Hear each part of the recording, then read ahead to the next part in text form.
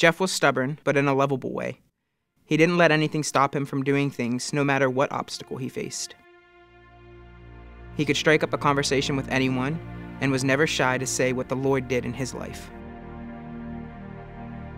He made things fun, and even during stressful times, he loved being around people and made the community here complete. He would talk about his past life and how the Salvation Army changed him and how he got closer to God because of the Salvation Army and everything.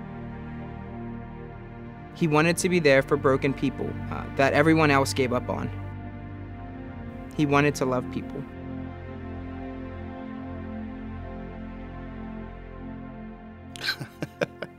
I see Jeff smiling. I don't think there's anybody that could think of him any other way.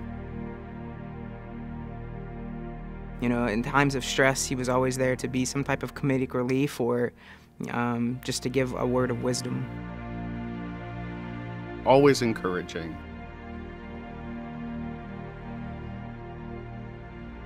You couldn't help but see the joy and the love that Jeff just exuded every time he went out, because this is what he was meant to do and he was ready to do it.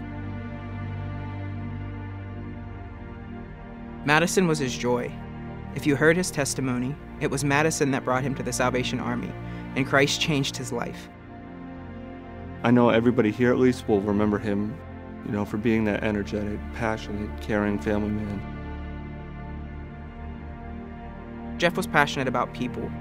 He made it very clear that he just wanted to preach and teach people about Christ, and he made it look simple.